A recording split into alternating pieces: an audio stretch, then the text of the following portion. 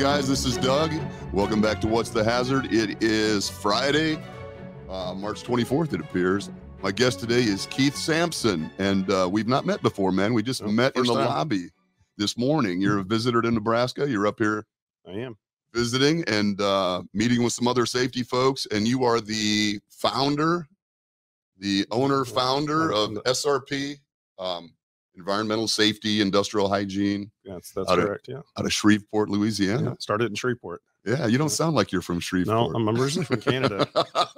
That is so interesting to me. We were talking this morning, and my family always thinks I sound very Southern. You've got this real Southern drawl now. Yeah, and then they hear some of my employees, and they're like, okay, he doesn't sound Southern. Yeah, well, you sound Southern. They sound like they're from another planet is what's actually going on there. Well, thank you for joining me, man. My pleasure. We have some mutual friends in town here. Absolutely, You've actually just acquired Schneider's business, Safety Solutions. Safety Solutions, awesome company, and it's going very well. Good, man. I'm so glad to hear that. I know some of Doug's guys and like them very much, and they've been really busy around here the last few years. So they stay very busy. There's a lot of work apparently going on here in Omaha, and yes, we are really the construction guys in particular have been really thriving. I have a number of friends that are owners of small contracting operations that are now large contracting operations, and they're building really big houses. Yeah. All of these data centers and things have really fed a lot of people. And apparently a lot of online, Google and Facebook. And those people are. And I don't know much about tax advantages. Obviously, I live in Nebraska, so I'm not, Somebody's offering. But somebody is doing something. It's really impressive. So, well, thanks again for joining me, man. I think we are kindred spirits. You're kind of a pump hanger from way back, an industrial hygienist, environmental toxicology. Yeah. How did you come to this line of work? So I started SRP in 1996, and we started out mainly as an environmental consulting compliance company. Did a lot of remediation, soil and groundwater type work. Was this where you started in Canada, or did you start down in Louisiana? It was in the U.S. Yeah, it was in Louisiana. I started it in Shreveport. Okay, and after that, it kind of evolved as we added more clients, and you get out on these large jobs. You realize, okay, safety is obviously an issue. There's exposure concerns, and we recognized kind of early on that the client base. You'd go somewhere, and it would be, the HR director would be the person in charge of, EHS, or they're wearing multiple hats, and they're like, help me here. Yeah. So we recognized not only was it, environmental was important to them, but industrial hygiene, safety, even like DOT, there was a lot of overlap. Absolutely. And so we made the decision kind of early on that we kind of have to be more of a one-stop shop just to, if clients need it. So, that's really interesting because my business has evolved similarly, but not alike at all. I'm still a one-man shop who utilizes a number of subcontractors to fulfill what you've just described. Right. Because I had the same concern. These companies would come to you for assistance, and they would need a number of different things that were all somewhat related, but not, they were certainly not in my wheelhouse. And so I couldn't address it at all in the beginning. So I thought, well, that's bad. I'm sending them to other consultants. That's not a great model. Right. But you've had the actual courage to grow your business, whereas I just cowered under a rock most of the time. I don't know if I call it courage or just being naive. It was a little of both in the beginning, probably. I mean, I always tell people, when you look back, you're like, wow, you could have come a long way. But I think if you were looking at all the obstacles ahead of time, it would have been pretty daunting. It would have, yes. So you just put your head down and did it. I had blinders on and just good for you, man. Kept grinding every day, and it worked out. That's good. And we've got a really good team, and as you mentioned earlier, we've grown organically with opening a lot of offices. In fact, our very second office after Shreveport was Honolulu. I'll bet it was. Things went well in Shreveport. So now, was that based on a particular client that had a need, or actually, you actually went over there and started looking for business? In 2006, so I was, the company was about 10 years old. I went to Hawaii for the first time ever.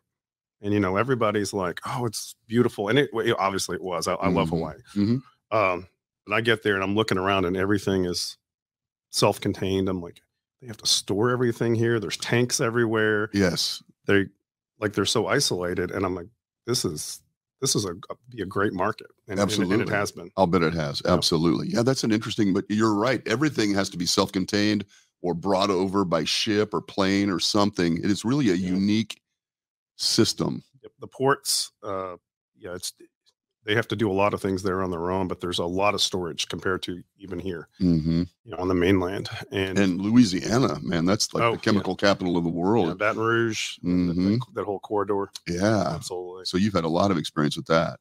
Well, I'm glad you're up here, man. It's interesting because I've been living and working here in Nebraska for a long time. There's a tremendous demand and need for good environmental safety and health support. And, we have some good players here, but it's good to have more. I'm glad that people get what they need. That sounds kind of like weird from a business standpoint, but I think if there's enough work to go around, and I think people need good support. I want Nebraska to be a safe place to live and work, obviously, absolutely. So there's more work than, any one entity could possibly do. It's just right. So welcome. Thank you. Happy to be here. You're gonna have a home up here somewhere? I might. Right. I might move in next to Buffett. Oh, that would be nice. I hope you do, man. That's what Doug was telling me yesterday. He and Josh were saying, yeah, he just lives down the road a few miles. He does. He actually, I don't, I've seen Warren in the airport actually a few times. And my wife, we went to some kind of a gathering at one time many years ago that Warren had attended. And my wife, of course, went right up to him and started talking to him. I was, you can't actually speak to Warren, but I think he's a guy, like a normal billionaire guy, probably, if that's a thing. If there is such a thing. They were telling me there's an ice cream shop here in town that Elton John and Warren Buffett, I guess they're friends. They go to like a couple of times a year. Really? I'm like, Elton John flies in here to go to get ice cream. To get ice cream. I'm like, that's amazing. Yeah, and why not? I mean, he's Elton John. He can probably do whatever he wants, I suppose, man. Well, so how did you get into environmental stuff in the first place? Was that your background? Yeah. Well, so I was working on a master's degree in environmental planning and management. Okay, interesting. And tried to get a job with a couple of companies. They turned me down. So like being naive like I am, I just thought, well, I'll just compete against them. I'll do them myself. and I think that's actually, and then we've actually, we're way bigger than those actual companies. But ironically, you talk about people partnering and there's competition and there's obviously some people that are good at doing that, and there's others that they're more like it's you're the enemy type thing. Those companies we work with them all the time and subcontract them, and it's worked out really well. Good. Yeah. And so what's the footprint look like now? I mean, if you've got Hawaii covered and now you're kind of moving, are you primarily through the central corridor, Midwest, Southeast? We cover all 50 states. We've actually done work in Canada and Mexico. Nice. Actually did a job in Angola, Africa. Oh my God. We were talking about Haswapper earlier. Yeah, sent a guy over there to do one of Chevron's contractors, and he was over there for a week. And did Haswapper training over there? Haswapper for him for, I think it was a week or 10 days. Yeah. Fantastic. I've got a guy for you, man. The guy that does Haswapper for me would probably love to do that. So I used to be, before I was get into this business, I was a teacher. And so, I've got a science teacher, chemistry. Yeah, absolutely. And ironically, I was teaching middle school, and then fast forward 5 years, and I'm teaching adults, and it's pretty much the same thing. Like if you don't keep them engaged, they're not going to learn. But it's always interesting because you can tell one of the interesting things, like the oil and gas group, they like being outdoors. They don't want to be in a classroom. But one of the best compliments you can get from a lot of the oil and gas operators, their employees, they walk into class at the end of the day and they go, that wasn't as bad as I thought it was going to be. And that's saying a lot. That is high praise, man. Yeah. You are absolutely right. And we actually had a client one time that got actually angry with us. He called me up and he's like, we pay you all this money to do this training, and my guys are telling me they played all day. I had to get him over there and show him. He's like, oh, they were learning and they didn't know it. Oh, that's right. Which is the best approach you can take with those guys. I don't think anybody, if you have to sit, through like an asbestos class, which I've done, you have to keep people engaged. If they're paying attention, they're engaged. I think they're learning, and that's really what it's about. I mean, we talk about safety. Safety is really all about just being aware, right? One of the things that we've done at SRP is, we've really pushed, behavior-based safety and trying to get people to understand, again, using the oil and gas as an example. A lot of people will, look at a hazard or see something and just ignore it. And they're like, that's the safety guy's job. Right. Right. And what we try to teach them in class is it better to have 2 eyes looking at everything on the site, or, have 50 eyes? I was over at a facility here in Omaha yesterday, and they were having a kind of a safety awareness week. And so each day they brought in a different speaker or a different event or something. So I was event number 3 apparently on the agenda. And we had that same conversation, when I started safety work back in 1987, which seems like a long time ago.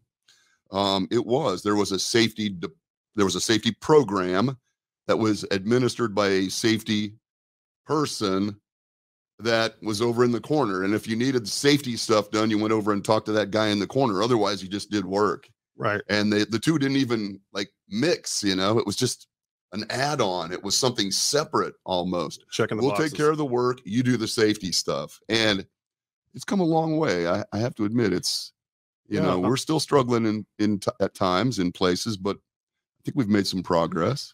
Yeah, we're starting to see a lot of companies are starting to, it's really, instead of it being an add-on, like you're saying, it's interwoven into their operations, and it's meshed together. It has to be. And they're starting to see that. Is that what you're seeing? Yeah, we're starting to see that. I mean, you still have some that just, don't get it. But until they get a fine or, something bad happens. Right. What industry has been the slowest to make that move? You see a lot of different industries and a lot of old school, like the oil and gas, I'm assuming, maybe the chemical business. I don't know. They really can't be left behind, frankly. Right. Oil and gas, they've come a long way as far as the requirements, just things like HAZWOPER and your basic safety, depending on what you're doing on site.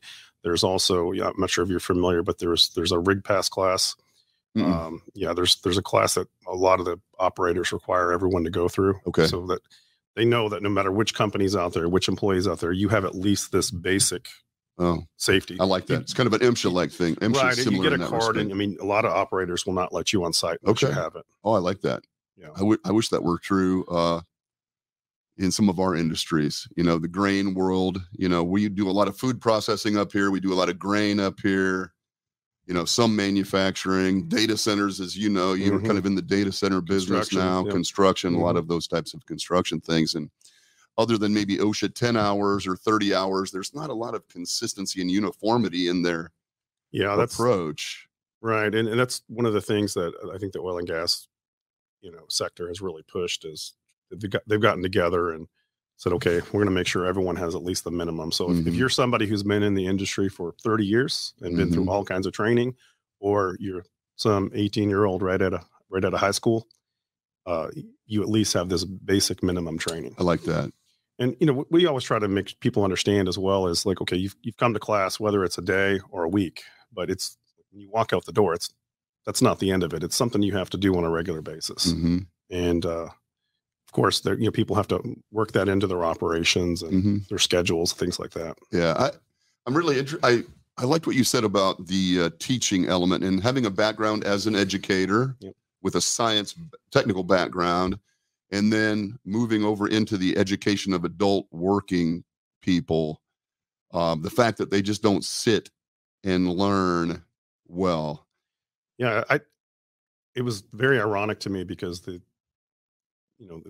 kids, obviously, they don't always want to be in school, but if you keep them engaged, they seem to enjoy it, even though they may not act like it sometimes. But adults are actually the same way. When I got to thinking about myself, I'm like, I want to sit there and just be bored to death by death by PowerPoint. Right. Right. So we try to make sure that we do a lot of hands-on, and I love that. Mix it up. I mean, too much of anything, I think, is you have to break it up a little bit. I think that's really critical, and I think that has been a huge mistake throughout my experience as a safety person, sitting in the classroom and trying to teach people off of that PowerPoint on the wall. These are people that either they work with their hands, they're outside, whether it be construction guys. I can remember in the beginning when I was with OSHA doing trainings or doing presentations to groups of construction workers or laborers from industry, and you bring them into the classroom, and some of them sit like this and just give you that, I'm not interested in anything you got to say, asshole. And some of them immediately, once they sit down, their head goes down, because if they're not moving, they're sleeping. Those are the ones I pick on. Yeah, absolutely. But I think you've hit on something that could be a separate discussion entirely. How to train people that work for a living. It's different than how you train people that sit in a cubicle for a living. Much different. Right. I mean, they're out of their element a lot of times because they're used to being outdoors, moving, not where everything comes to a standstill. Mm-hmm. And so just, keeping them interested and showing them the value and not just, doing the same thing year in and year out.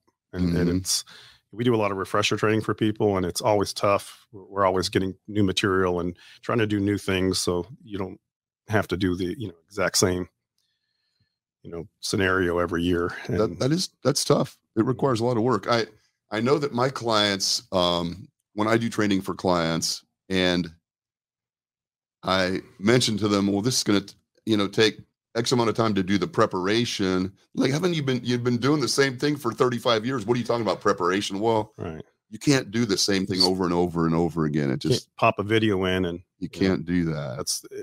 It has been done. Oh, it's been done. And I mean, I think, that's another thing when you're talking about training, there's different media, different, avenues where you can teach people. Mm-hmm. Obviously, my background in teaching is, one thing it did teach me was that, like, not everyone learns the same way. Right. So there's people, if you tell them something once, they've got it. There's people like me, you verbally tell me, it's in one ear and out the other. Right. I need to see it. But even more importantly, if I see somebody do it, I learn better. But then when I actually do it myself, mm-hmm. So that's why we try to incorporate the hands-on into a lot of what we do, because it helps. One of the best examples I can give you, you've probably taught when we're talking about energy, you've got lockout, tag out, and you'll have people, whether they're doing it individually or, as a group in class, they seem to get everything, but then you make them do it and they always mess something up. Absolutely. And and then they're like, wow, this is not as easy as it seemed in the classroom. And that's an interesting comment too, man, because you almost invariably, you have to go out into the facility and put your hands on that stuff, those disconnects or those whatever, those little devices that you use to maybe lock out a breaker or whatever that is. Right. It's not easy. I mean, as you said, it looks easy when you're sitting there in the classroom and somebody's pointing at a picture of some plastic shit from Brady or something that, this goes over that. Okay, whatever. Yeah. Until you're out there and you actually put your hands on it and you try to verify that machine is de-energized or tested or something. It doesn't really work. Yeah, it's better to figure out that you're making a mistake ahead of time before it actually costs you. So, no doubt. Yeah. So you said you're still getting out in the field a little bit. I mean, your time is probably stretched pretty thin. Yeah, it is. With between the growth with the offices and the acquisitions, that eats up a lot of time. Mm-hmm. And luckily I have a really solid team. Good. And they're able to, keep us moving forward. But I do get out in the field, some. Good, man. But it's like you were saying earlier, it's always nice to meet people. It's all about relationships. It is. It very much so. And which is why I will enjoy this. And, I'm sure we'll connect and talk in the future and stay in touch. I think that's, I think the relationship part of it is really, putting people together with who they need or what they need. That is a skill in and of itself, just identifying, because people don't often know what they really need. They're asking for something. They don't really explain it very well necessarily, or they don't really know where their gaps are, and helping them identify those things and putting them with the right people is actually an important part of this. I think also a lot of companies, regardless of the industry you're in, a lot of people have the approach like, well, we're going to sell it to you cheaper, or,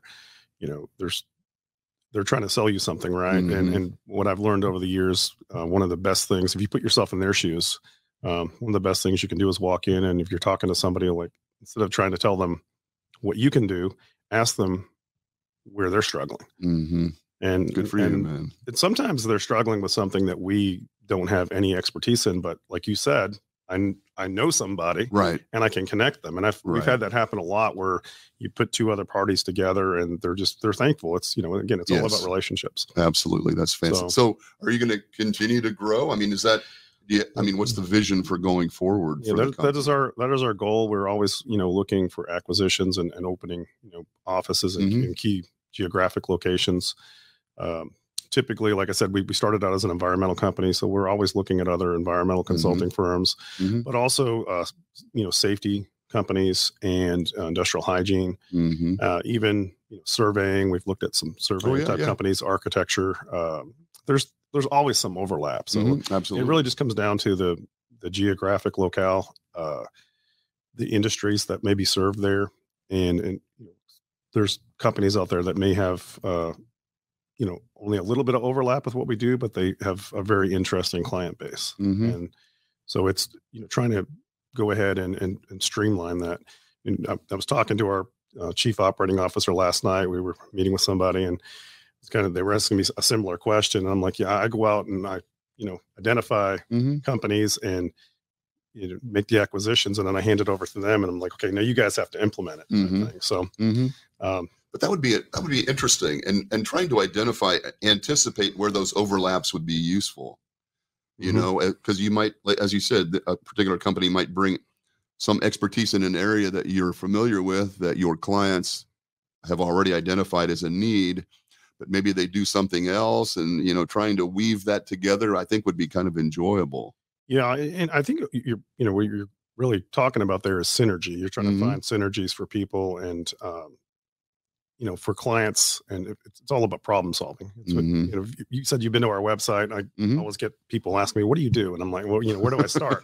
There's so many, but I usually just tell them that, we're in the problem solving industry. Exactly. That's really what you're trying to do for somebody. It's and most of these industries, whether it's, agriculture or oil and gas, manufacturing, pharmaceuticals, whatever, they all have jobs to do. They're trying to focus on their business. And then they have a lot of, regulations that they have to comply with. They're trying to take care of employees, but it's not their area of expertise. Right?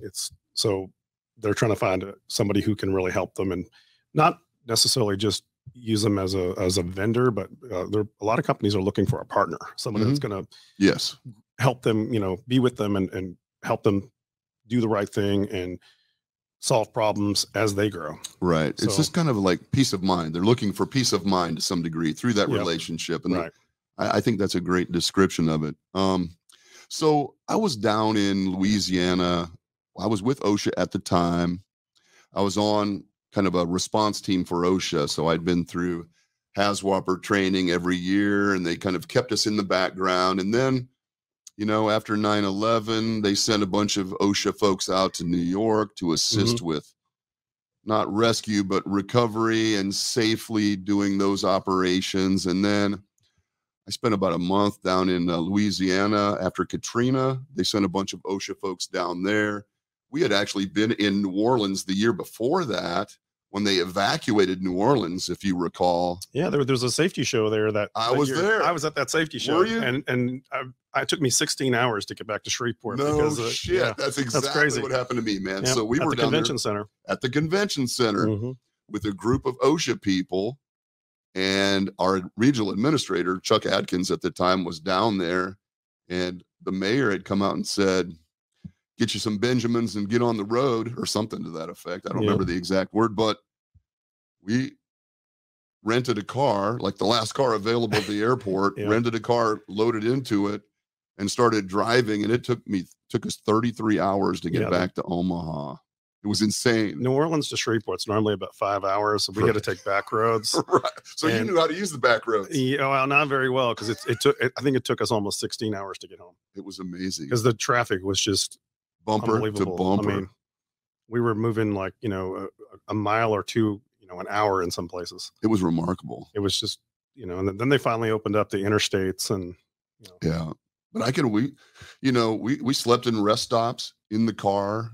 You would basically shower in the sink at the rest stop with 20 of your closest friends. And, it was really an interesting thing. But the following year was Katrina. Right.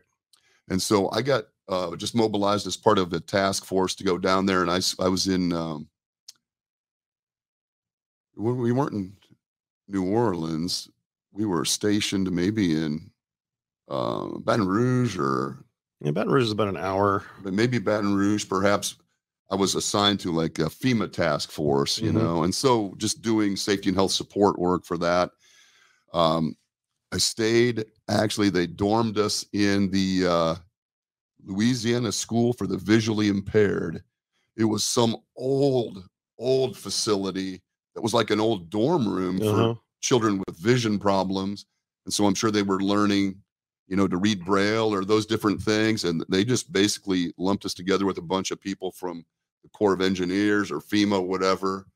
But I spent a lot of time, and it was really interesting. You know, normally I'd only been to New Orleans for conferences and for debauchery and stuff, you know, and I really enjoyed it. Really good people, kind people. Yeah, they're very friendly. I enjoyed that experience. There was a lot of remediation, a lot of mold issues and concerns like that. You know, I was on a team that was assigned to help try to get like hospitals back online to make sure that they were safe to reoccupy and use. It was interesting. Yeah, we do a lot of work related to hurricanes and catastrophes, and a lot of remediation. We don't we do soil and groundwater remediation, but we don't do remediation of buildings like the restoration companies do. Right. But they usually have us on, especially on large projects, going ahead of them and map everything out and basically build them a blueprint of what needs to be done. And it's worked out really well because they're it allows them to go ahead and focus on, you know, mobilizing their people, getting their equipment there, and, you know, focusing on what their, you know, overall strategy is going to be. Meanwhile, we're doing the assessment for them. And so by the time that they're ready to go, you know, we're turning over diagrams and telling them what can be dried, what needs to be removed, where the asbestos is, you know, that sort of thing. Interesting. Yeah. Yeah, man, that is really interesting work. I did a little bit of that work previously with Terracon. It was kind of interesting. I'm not I was doing phase 1s and phase 2s, you know, you know, but every now and then you'd go out on the drill rigs, or we'd go down, and we had a bunch of sampling wells and monitoring wells and things around the city. So you'd go along with the environmental guys. I mean, as an industrial hygienist, I was usually just hanging pumps and stuff. Right. But it's really interesting work, man.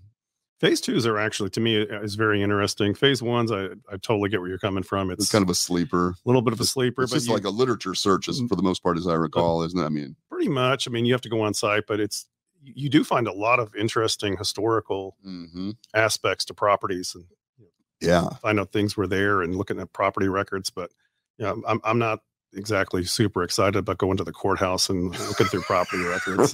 Right. So, if you break out your work, are you guys so your offices, you have offices around the country now? Yeah, we do. Are they doing all of these things? Or do you have like an industrial, I mean, there probably aren't as many industrial hygiene people. So maybe you have an industrial hygienist that covers a region, or how do you break your offices out? So we have, I believe 21 offices around the country. Nice. Now, most of them do safety and industrial hygiene. Not all of them do environmental. Environmental is a little more specialized. It is, yeah. But we have the offices that do the environmental can support other offices. So it depends on the situation. Sure. On our environmental side, we do a lot of work with the states. There's a lot of like trust funds that are set up by state. They set money aside. Okay. And go ahead for remediation, things like that. And it allows us to, we go ahead and bid on those, but every time we go ahead and pay for gas, a few cents, depending on the state, a few of those cents are going to this trust fund. And it's, there's a lot of really good programs out there. Good. But as far as, the other, I'd say most of the offices, we do a lot of safety, a lot of industrial hygiene. Good. Industrial hygiene has actually probably become the biggest part of our business in some years, depending on, I mean, I know in 2020, I think there was 5 hurricanes that hit the U.S. Yeah. And so we were extremely busy. In other years, it's pretty even, but just depends. Mother Nature has a lot to do with it. Good. We don't have a huge industrial hygiene presence here in Nebraska. You know, there are a few companies that have some industrial hygienists, and I still do a little bit of industrial hygiene. I am an old man, and I'll be honest with you, like getting up at 4 and getting into the plant and having all your pumps and dosimeters and stuff and hanging all that stuff and then chasing these guys around the plant for 12 hours. Checking on them all day. Is getting harder. Yeah. You know, I used to love it and I still enjoy it, but it's not easy. No, it's a lot of work. I think people think, like you said, you just show up and there's a lot. You have to order the media and you have to make sure that you've got everything. And there's a lot of nuances calibrated. To it. Yeah, man. Yeah. I mean, there's a lot of work that goes on before you even get there. I can remember, you know, I started with DOD and I was very fortunate because I had a good safety manager that hired me. And then they had a senior hygienist that basically trained me. And then the Department of Defense has deep pockets. So they sent me to a lot of great training. I was going to NIOSH and Ohio Bureau of Workers' Compensation and stuff, getting a lot of nice training. But I can remember getting here, when I went to work for OSHA, and no disrespect intended, the senior hygienists were good friends of mine and were very nice to me. I'm still in touch with them, even though neither of them are still there. But I can remember like going in to pre-calibrate my pumps and they're like, "What are you doing?" I'm pre-calibrating my pumps. Yeah.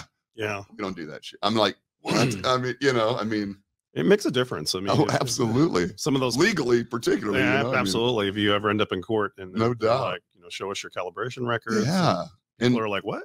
And OSHA does industrial hygiene work, obviously, but it's very limited. You know, they sample for a few standard metals and they might sample for some silica or something, some very basic stuff. And again, I know some really brilliant hygienists with OSHA, but it's kind of limited. And, you know, when I was with Terracon, we were just like given problems and you had to just figure out how to sample it. And so you work with your lab people and you try to come up with a way to. We've had to do that as well. There's been times where they're like, you have to come up with a method for it. Figure out exactly. Yet, But and a lot of people don't even know what industrial hygiene is. I know. I was at an event last weekend and I was talking to this lady and asked her what she did. She's like, "I'm a hygienist." I'm like, "Oh, really?" And we kept talking and I realized she was a dental hygienist. That's right, exactly. Which I thought when I first started, like, I'm going to be brushing people's teeth. Yeah. But like, I love the field, truthfully, man. And like you, this wasn't really what I had envisioned when I was going through school and, preparing myself to work. But as I've told many people, this has been a gift to me. Working in this profession has been rewarding. I've met great people. I've seen things that most people will never see, just from getting into plants and stuff. Is it still exciting for you? Do you still enjoy it? I think it's exciting. When there's a problem, it's always fun to try to come up with an innovative solution to solve it. Yeah. And of course you're helping people, you're solving their problems, but it's, you mentioned about, always finding, new things out there and seeing new things. And I would tell people every year I see something I've never seen before. Right. And I'm just like, I can't believe that. It's awesome, isn't it? Yeah. It's I think that's, well, so, if you don't mind my asking, how'd you get to Louisiana, man? Is that something you can discuss or? Oh yeah, no. I grew up in Canada and I went to school in the U.S. My undergrad in Wisconsin. Oh shit! And nice. Which is almost Canada. Almost, yeah. Kinda. And then I ended up moving to Louisiana and for school. Okay. To work on a master's. Okay, degree. gotcha. So okay, that makes sense. I kind of got there and just ended up staying. Yeah. I have a good buddy, Steve Jordan, former OSHA guy who's from Lake Charles. Yep. Louisiana. In 2020, that they got hit by 2 hurricanes. They got hit back to back, like within 30 days. I know, man. Yeah. That was rough. I think he still has people down there, which was, really difficult. But I've got a few clients even here that have locations in Louisiana, so I still get back there once in a while. Yeah.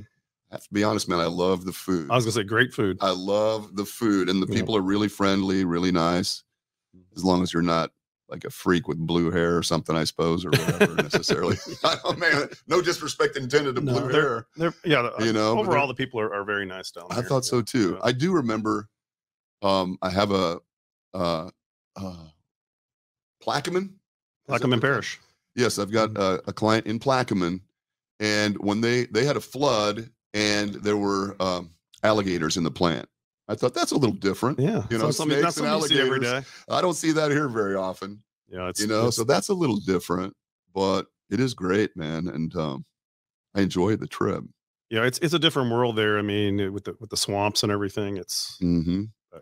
you know, New Orleans, great city, is very interesting historically. There's a lot to do, and like you said, the food is amazing. The food is amazing, and it was a big conference destination. So I went to New Orleans many times for the safety conferences, specifically that they have this Glenn Williamson Forum thing at some of the National Safety Congress meetings where OSHA people present OSHA cases. You know, you submit a case that you might think was interesting.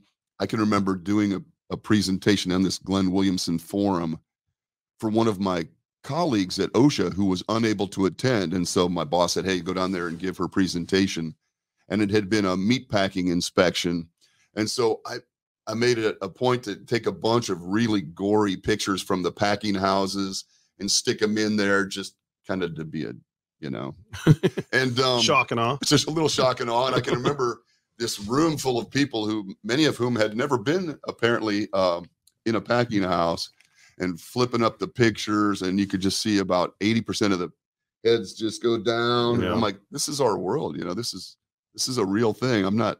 Yeah, people don't necessarily want to face it, but sometimes you have to show that, and it makes them very uncomfortable. But I was probably more. It probably makes them think twice. Maybe so. Yeah. Yeah. This was actually, you know, OSHA here, we do a lot of grain and we did a lot of packing houses. And so when you would take that new person for the first time to a kill floor, to a packing house, it would kind of, it was almost like an initiation of sorts, you know. You would kind of see what you had. Some of them left immediately and went to work, you know, at a telemarketing This is place not for me. Yeah, they knew immediately, because I know that when I left OSHA at the end of 2013 was my last year with the agency, I swore to myself 3 things. I'm never going to wear khakis again.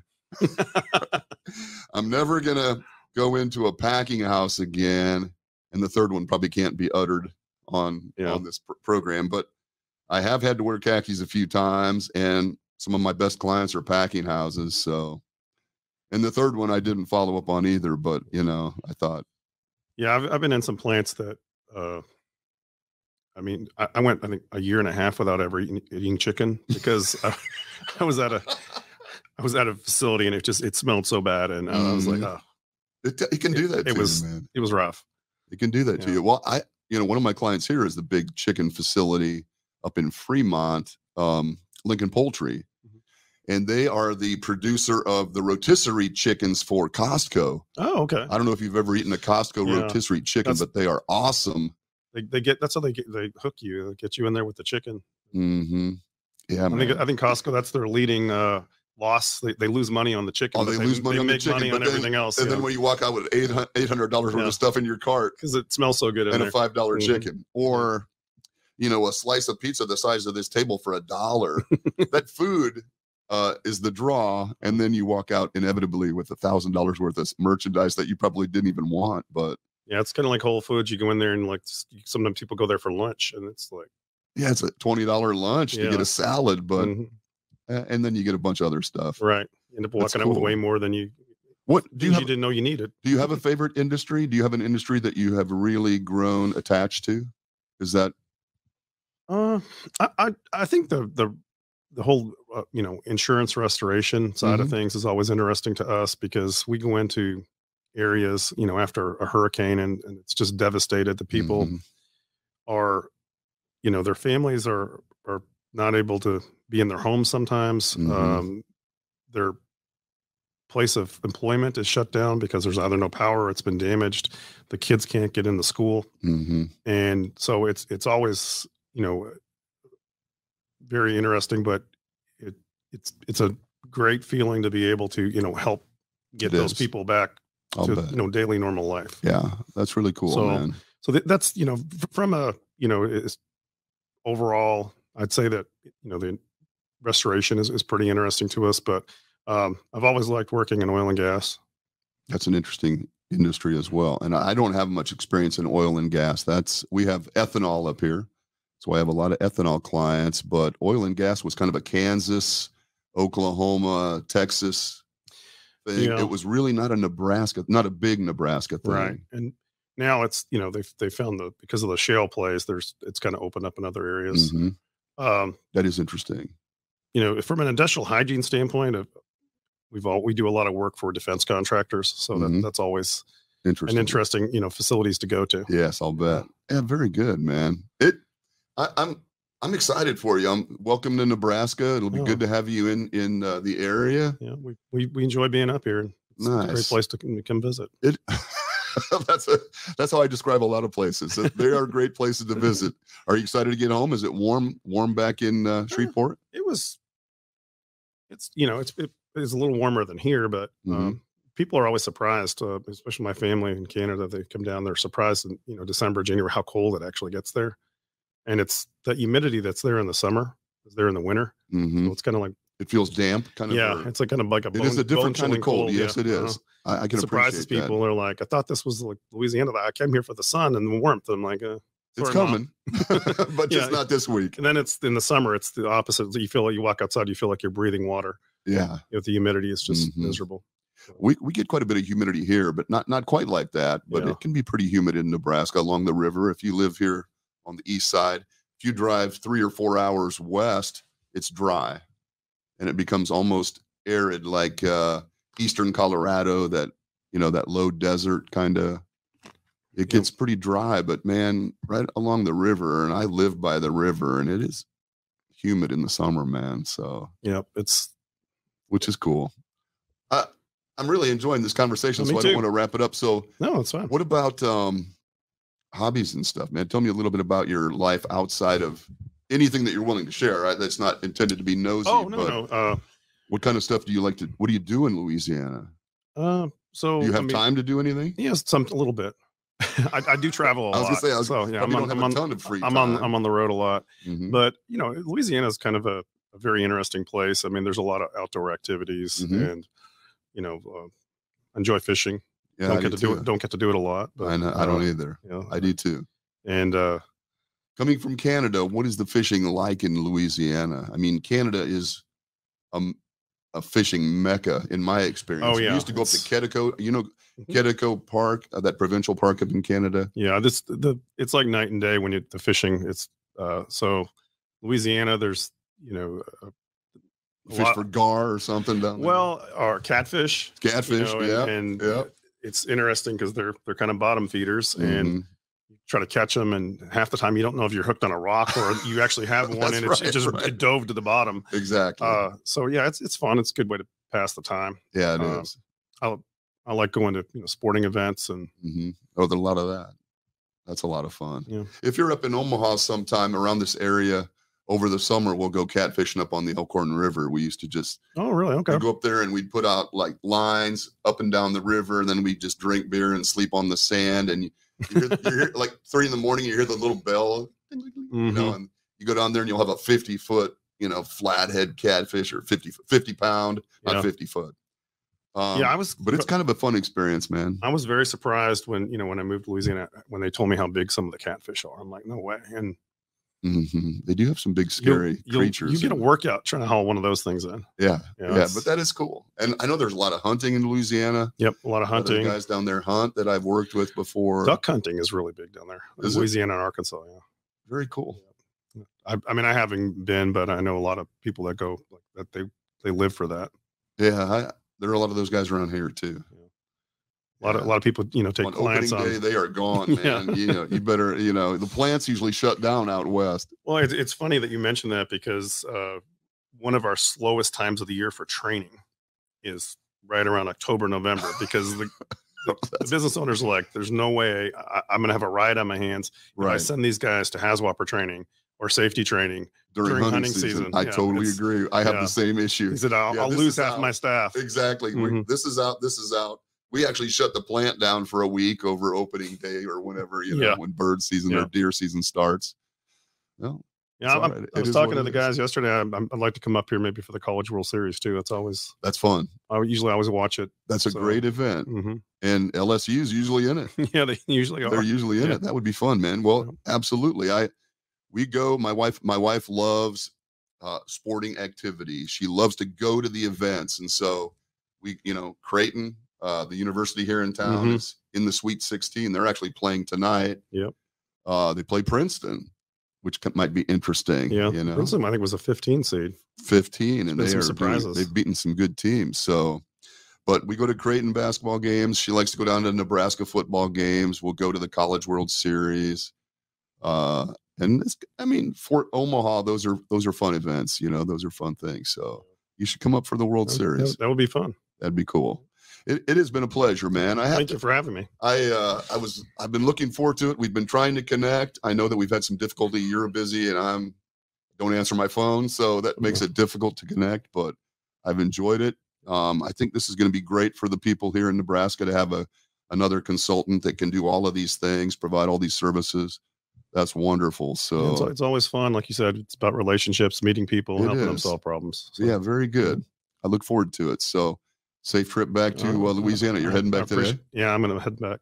Very good. Yeah. Well, the good news is Epley Airfield, you can get through security in 8 minutes. Yeah, it's kind of like Shreveport. There's like 2 gates. It's perfect, man. Yeah, it's perfect. I like it. Have a great weekend. Well, I appreciate it. Thanks for having me. Nice to meet you. Yep. Thanks, guys. Everybody have a great weekend. Keep doing what you're doing. It's important work, and we'll talk to you next week. Later.